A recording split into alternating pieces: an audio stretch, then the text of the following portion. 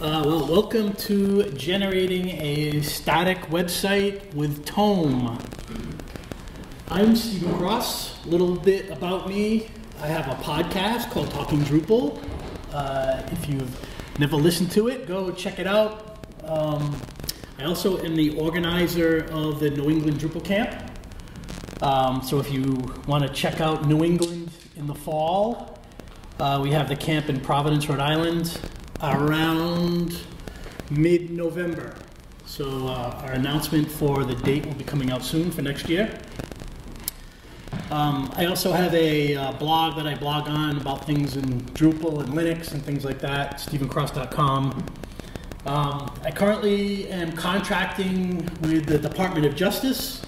Been working on some contracts with them for the past 3 years and into the foreseeable future. I'm currently working on ATF.gov is one of the projects I'm working on. Has anyone ever been to GovCon in Washington, D.C.? It's a great conference. I went there, I think the first time maybe 3 years ago. And a couple of years back, I went to a presentation about static site development. I was really interested in learning about static sites, what it was all about. So I went to this session, and it was a really interesting DrupalCamp experience because the presenter didn't show up. So I was sitting in a room with probably 30 people, something maybe like this, and there's no presenter there. So some people that attended the session said, you know, hey, I can talk about 5 minutes about this topic. And then when that person was done, someone else got up and talked about something they knew about static site development. It turned out to be one of the best sessions I ever attended. It was really interesting. I learned a lot of things. And one of the tools mentioned that day was Tome, but it was really young, and no one in the room actually knew a whole lot about it. So today, I'm going to fill in the gaps from that. So, what is Tome? Well, Tome is a static site generator for Drupal 8. Thank you for coming. It's for developing what I would call a normal Drupal 8 site. You develop a normal site, a simple site, we'll get into what that means in a little while, and you push a button and export it to HTML. That's what Tome does. Why do we care about that? Let's start there. Well, we care about that because hosting a Drupal website is hard.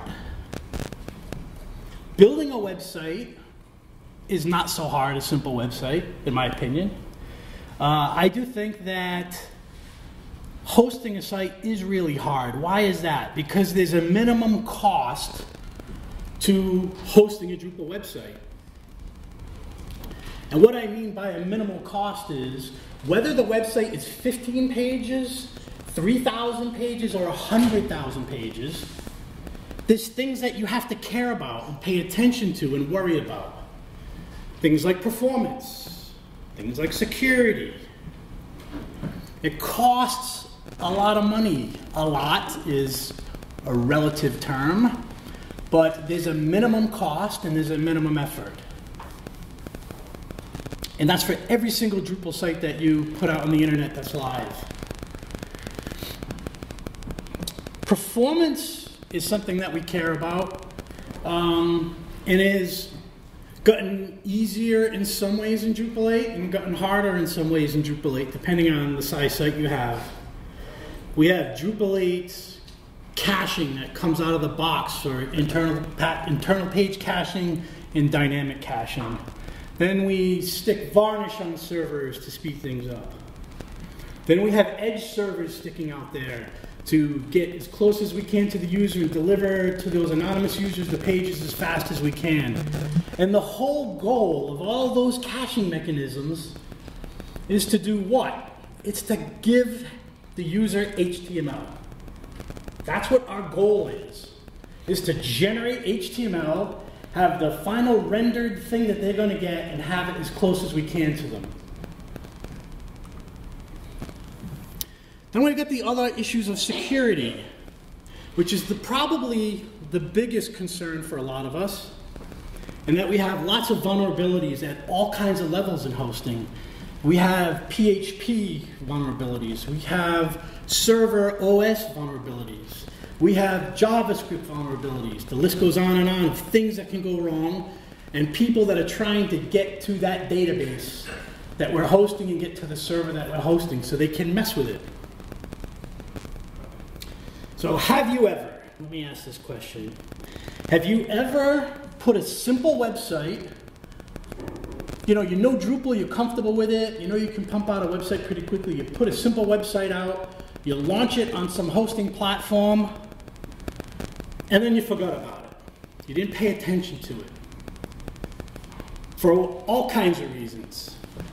You just left it there for a while, and then all of a sudden, something like DrupalCamp happens, where there's a vulnerability that came out, it impacted the site. Now this little site that you've ignored for 2 or 3 years turns into this giant headache for you. Because now you've got to move a site, you probably have a compromised server, a compromised database, you've got lots of problems. That's the minimal cost, the effort that it takes to host a Drupal website.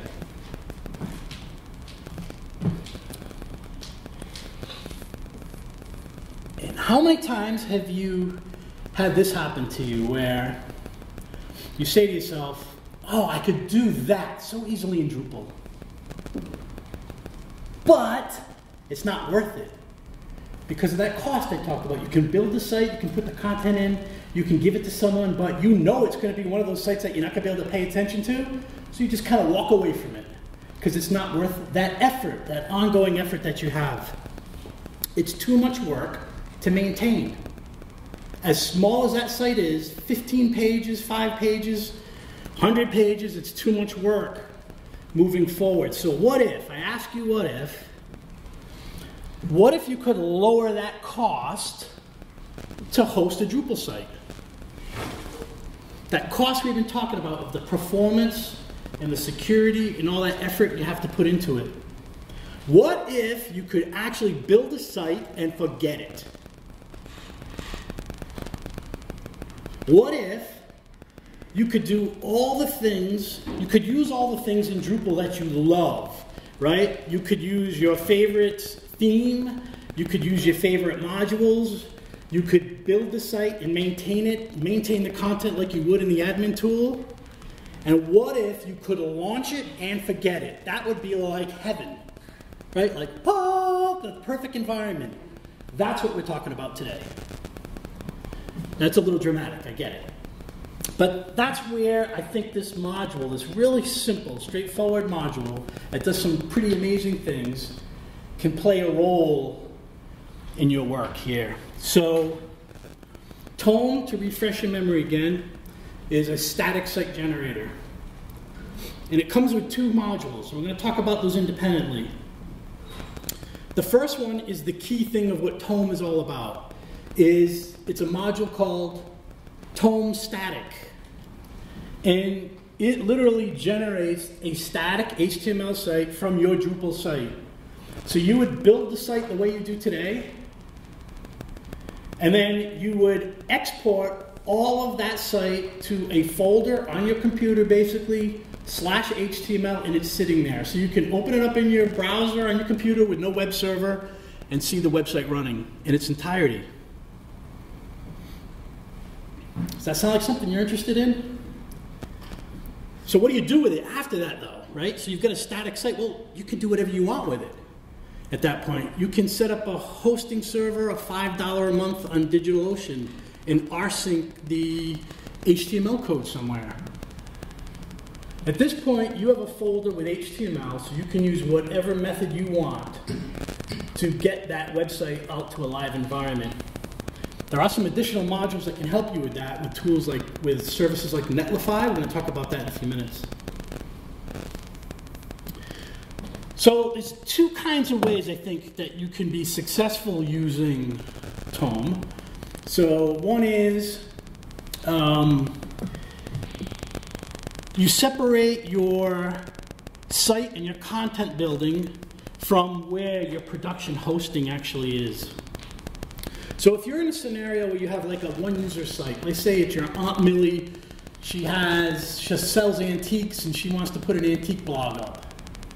Well, what you can do is you can set up a Drupal site, put it maybe on her local machine. She runs the site, starts it up on her machine, does the content editing, then pushes a button. You've built a script that pushes it out to the production server. So that's like a one-user scenario. You also have a multi-user scenario. So nothing has changed in that scenario for Drupal. You stick it out on a shared server. You could potentially get like a Pantheon developer site, give people access to it, and they maintain the content there. Then you still go through the process at the end of pushing a button, generates the static HTML, and you stick it somewhere else. You don't need to be on Pantheon anymore necessarily. You don't need all of that stuff necessarily for this site. It depends on what your needs are. So a static site in Drupal does have some limitations. So let's touch on a few of those to get started here. I did this, so I think the site that I'm going to show you in a few minutes here, I think I put it together in a couple of weekends or a weekend. And I literally set it up, put some blog posts in it maybe a year ago, and I have forgotten about it. It's just kind of sat there. And this is, I think, the third time I've done this presentation. I kind of log into it the night before, make sure that the connections are still working. But that HTML site has been sitting out there for a while. And there are some issues that you have if you're dealing with just HTML. There are limitations, right? HTML can only take you so far. So these are some of the things you need to think about, or things you'll run into if you're going down this route. So any dynamic calls or interactions that you have in a website that call back to Drupal to do something, in an HTML site it doesn't exist anymore, right? So an example of that would be a form. So if you build a Drupal form with web form or whatever, and you're saving stuff to the database, that database doesn't exist now. So you have to find a way to deal with forms. Comments. Comments is an interaction back to the Drupal site to interact with the database and save comments. Those aren't going to work with just plain HTML anymore. Views are an interesting one. And that if you build a view would work just fine. The place that you have trouble is exposed filters. So if you have a view with an exposed filter, so you want to put a drop down with a taxonomy, and the user changes the taxonomy and interacts. I don't know where that noise is coming from. I'll come down, see if I can help. Okay. I'm not touching anything, so. So views, exposed filters, interaction with the database, it's an issue. There are some strategies to deal with that. And then obviously Drupal search. So let's talk about some of the solutions to those general problems. Well, if we're dealing with HTML, you really need to look for some front-end solutions to these problems with JavaScript solutions and third-party solutions. Maybe just turn it off, right? It is off. Yeah, okay. Thanks.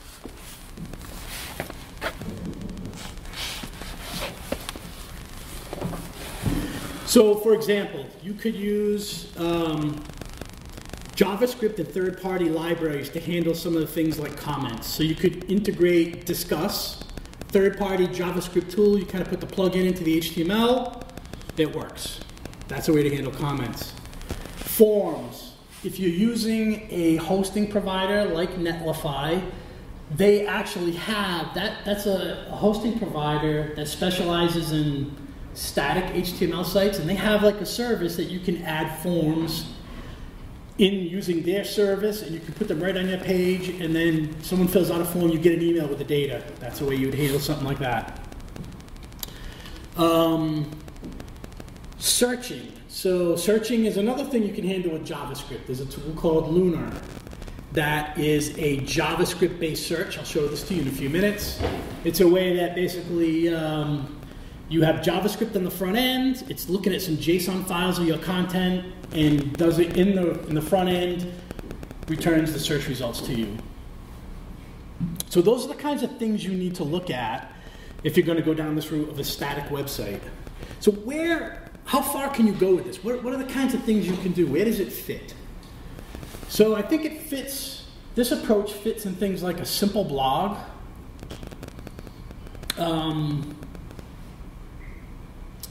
It fits in things like maybe a marketing site that's going to be up temporarily, that you're kind of going to design it once and build it once, and just stick it somewhere and maybe pull it down 6 months later. It's with those sites that don't have a lot of dynamic interaction, but they need to be online and they need to be fast and they need to be easy to maintain. So this is an example of the site that I put together. If you go to switchingtolinux.com, you can actually see this running. You'll see that it's super fast because it's just HTML. And you can see that I really used my design skills to put a real nice design together. Obviously, that's the Bartik theme, but I went with gray, not blue, to make it look slightly different. But this is really just a simple blog site. And I really didn't have to do a whole lot to get this thing to work. So, for example, paging in views automatically just works. So if I was to navigate through this site, you see here that I'm on page 1, and then I've got more content on page 2. By default, when you have a view, the way the Tome module works, it actually goes through all your paths that are in your database, and it builds all the URLs, so you can go from page 1 to page 2 without any trouble.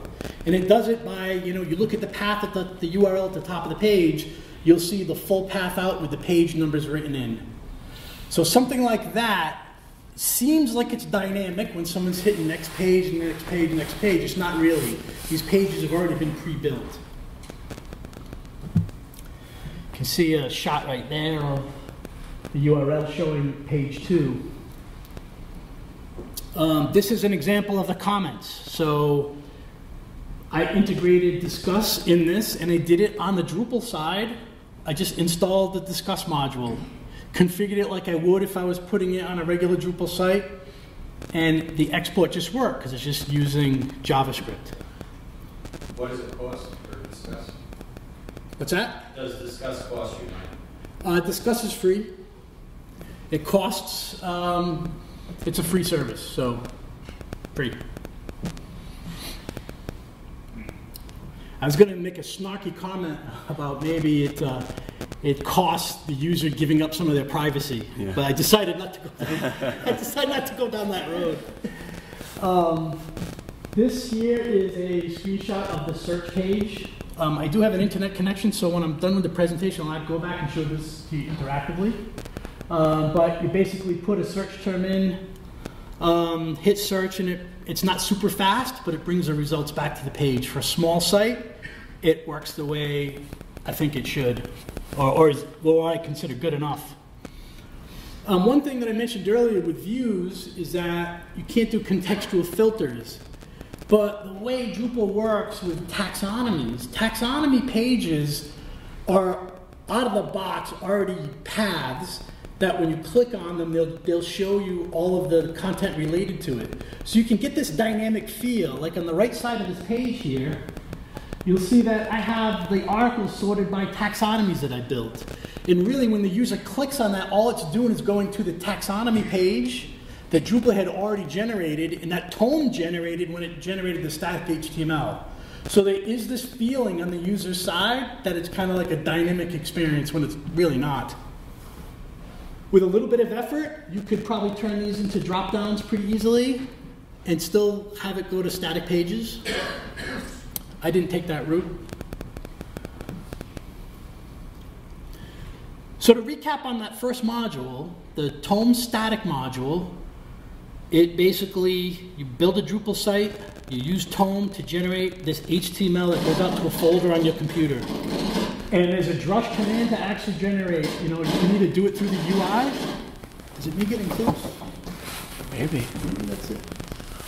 So You stay away from It did stop when you walked away, yeah. Yeah, so there's a drush command, so like that's a drush command that I would use to generate this website. Drush, Tome static, and a URL that it's going to be sticking and replacing in the code. And it takes care of all that stuff for you. If there's images, it figures out the images, figures out the paths to them, includes them in the HTML and the images folder. So that's the first piece of Tome. There's a second piece that's kind of unrelated to generating the static site, but is just as an interesting module. And this is called TomeSync. So you install Tome, you get these two modules, sync and static. Sync does something really interesting. It's a way of managing your content and configuration through JSON files. So what happens is, when you install this module and you add a new node to your database, when you hit save, it's hooked into that and it's writing out that content in a JSON file. So all of your content actually turns into JSON files, which you can now manage through Git or some other mechanism to manage your content and store it. You could check it into the database. Let me let that sink in for a second. You check your content into your repo. So I install TomeSync. I go add this content. As I'm adding content, it's building these JSON files. I then say, okay, I'm going to create a commit, push it up to the database. I see it said database, but push it up to the repo. I now have a repo on GitHub that has my code for Drupal, my configuration for my content types and my taxonomies, and it has the data. So I can actually, at this point, delete the entire system from my computer. I could clone the repo and rebuild the entire system back up. So here's just a quick example of that. So this is me doing a git status. I got a clean branch. I go and create an article.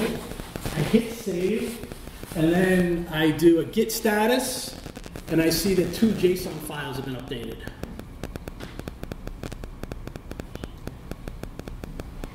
So why would you use this? Well, there's a couple of ways you can use this. So you don't need to use this at all to have anything to do with the static stuff we talked about earlier. But what it does do is it gives you a mechanism now to think about your system can really just be code in a repository. And when I said that you can literally, build something and forget about it, you can build it, launch it, and delete it, as long as you've checked it in somewhere. And then 6 months later, if you have to make a change to it, you're 3 computers down the road, you're on someone else's machine, you just clone that thing, refresh it on that machine, you're back up and running in the maintenance mode of it. You could also use this tool, if you think about it, for a CI process. That you could build a CI process now that doesn't only just build your artifacts and install Drupal, but it could actually populate the database from the repository.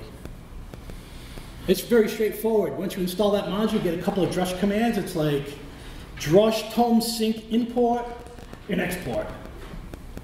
And it works. It's really fascinating. There's probably more things you can do with this. Like if you're doing JavaScript front-end tools, this could be a way for you to do a migration.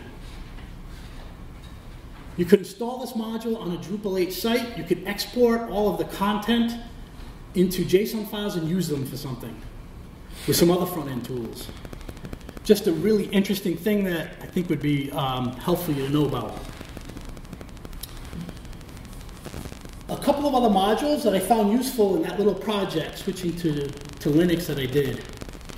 One of them is another module that is available from the maintainer of Tome, who's Samuel Mortensen. is Tome Netlify. So Netlify, I mentioned a couple of times, is a service that you can host a website on. They actually have a free level for you, which is what I'm using for this sample site. And the module that you can install in Drupal allows you to connect your account with Netlify. So when you do the export of HTML, you can then just push a button and it will rsync the files from your local machine or wherever you built the site up to Netlify. It's done some key sharing, knows about who you are. It's an easy way to get your static HTML up to the Netlify account. You could also set up Netlify using its CI processes to basically pull your repo down and build your site that way as well. But this Tome Netlify module is handy when you're trying to experiment with this and get something live. That's, I've got to switch slides there, so that's the Tome Netlify. So it's really a simple sort of, there's a GUI interface and there's a drush command interface for it. When you're ready to push your code out, you just push a deploy button, it creates a branch out on Netlify, and then you jump over to Netlify and you basically push it out to the internet. What prevents the module from being published?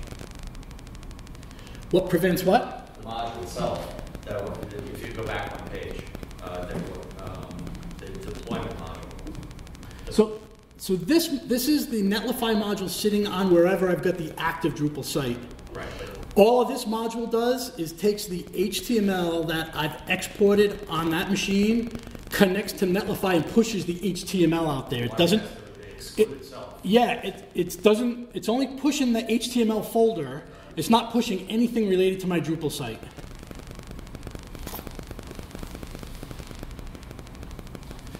So I already mentioned this before. Lunar is this Java-based tool for creating searches. You can think of it sort of like Search API.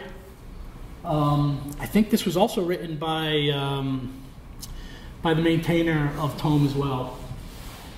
This interface. So in summary, Tome is a great module to utilize your existing Drupal skills. Take everything you love about Drupal and then get rid of the stuff that you hate about Drupal in terms of the hosting side. And for the right site, small sites, marketing pages, things like that, this is really a good tool to have in your toolbox. It's not for everything, but it is for that thing where you can launch and forget about it. And for people who are into headless Drupal and going down that road, that sync module could be something that could play a role in your toolbox as well in the future. So that's all I have to say about Tome. I'll show you something in a minute. We have a few extra minutes, but there's one more thing I wanted to bring up today. Completely unrelated topic. I'm just going to take advantage because I have a few extra minutes. I'm a big Linux fan for the desktop. So I'm just curious, how many people are using Macs as their primary development tool? Desktop tool, Macs? No? How about Windows? Any Linux people? All right, we've got two in the room. Okay. So I switched to Linux about 2 years ago now. I was 15-year fanboy of Apple. Apple everything. Apple all the time. And then I won't go to a long presentation here is why I switched and stuff. You can go to stephencross.com and see some other presentations I've done about that. But I think it's real important that Drupal developers, I think they're way better in a Linux desktop environment. And the reasons for that are many, but I think one of the ones I just want to bring up today, and if you've not thought about it in the past, I think you should consider looking in that direction. And I know it could be scary, but Drupal development with Docker, which is what most of us are using today, some sort of Docker solution, whether it be Lando or DDev or something, runs so much faster on a Linux machine, it's shocking. And if you've never experienced this, and I know a couple of you have, this really became apparent to me like 2 weeks ago, and I'm working with some colleagues, in DOJ, and they're mostly on Macs and I'm on Linux. And we were working, sharing our screens together, doing some builds. What was taking literally seconds on my machine was taking minutes on their machines. And it was very straightforward. So I did some research and took some time snaps here. So all we were doing was a simple build of an artifact. So it was going and generating the artifacts for the website. I was running on this particular Linux computer that I have here. It was taking less than 20 seconds to do that on my machine.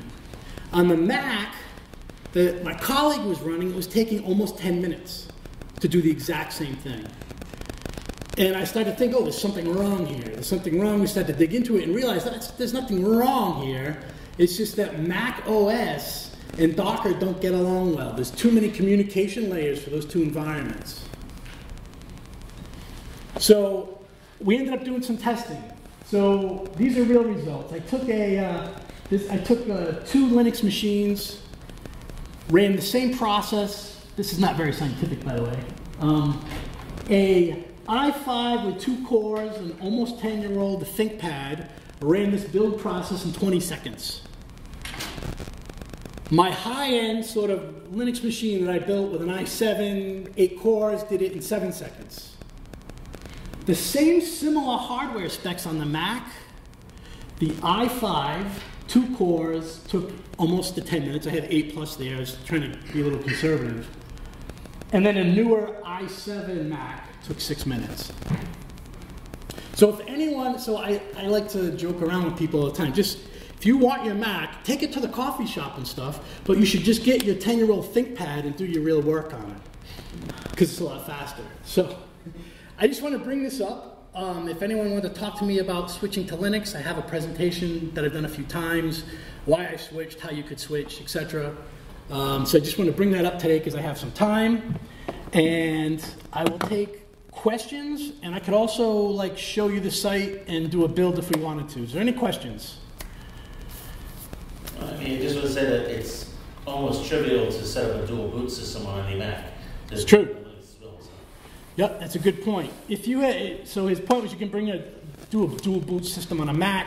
I think you had trouble, correct me if I'm wrong, with Macs that are newer with that, right? I don't know how it works with T2. I haven't tried that yet. Right, yeah, I think there's trouble with the new chip with that, but yeah. Any tricks on an email interface, like contact form? Yeah, so yeah, so what I did for the sample I did, I just put a mail to link. If you're going to do forms, so you're talking about mail to, you can do a mail to link, which is just HTML, or you have to use a form service, like from Netlify, use a third-party form service. And there are other third-party systems that you can build forms in HTML and then use their service to handle the emails. Are they cheap? If you're talking price, that's what I'm saying. Yeah, so like Netlify, I assume it's free. I don't know. I assume if you're doing thousands of emails, there's issues there, and there's cost associated with it. Yep. It's like full nonprofit sites. Yeah, that's a good question. I'm not sure. I assume there's some cost associated with doing it that way. I don't know what it is. Yeah. Any thoughts on the Boost module? It also makes static pages. The which module? Boost module? Boost? Yeah. I'm not familiar with it. Does it do the same sort of thing? This does a lot more, but yeah. It's sort of an older approach. When I first ran this, I was impressed because if you think about the complexity that it takes to do what it's doing is pretty complex. Because it's going through all the paths of your site and figuring it out. And it's not just like going through a single path table if you think about it. You have some pages that are built with view pages. Those aren't like really paths, right? And Tome has figured out how to deal with all that stuff. And when you're like doing media embeds, so you have like sort of media tags inside the HTML, it has figured out how to deal with all that stuff too. So I found a couple of bugs. An example of a bug that I found when I did this, I used the fonts. What's the module? Font something where you can pick web fonts and put them in font. Font what? Awesome. Font Awesome. It's not Font Awesome, but it's one of those modules. When you install that module, if you want to use web fonts, it actually goes and builds taxonomies for all the different fonts. So my example site had basically 10 nodes in it. I installed that font module, and I ended up with paths that were like 4,500 because of the fonts that I chose. So there's a small issue there where Tome was going through the taxonomies. It doesn't know that taxonomy was built by a module, and I'm not really using it. And it went and built paths for all that. So I ended up just going through, and I used a different module to go in. I used Rabbit Hole to say any of these paths, ignore them. Those aren't real paths, and that fixed the problem. So I think there's little things that you will find if you take Tome and try to take it like pretty far down the road. You'll probably run into issues. But what I've seen is the module maintainer is extremely accessible on Slack. There's a Slack channel on Drupal for his module that he's been very responsive there, and through email. So any of the issues I've had, he's been very quick in terms of responding to. Any other questions? Well, thank you for attending.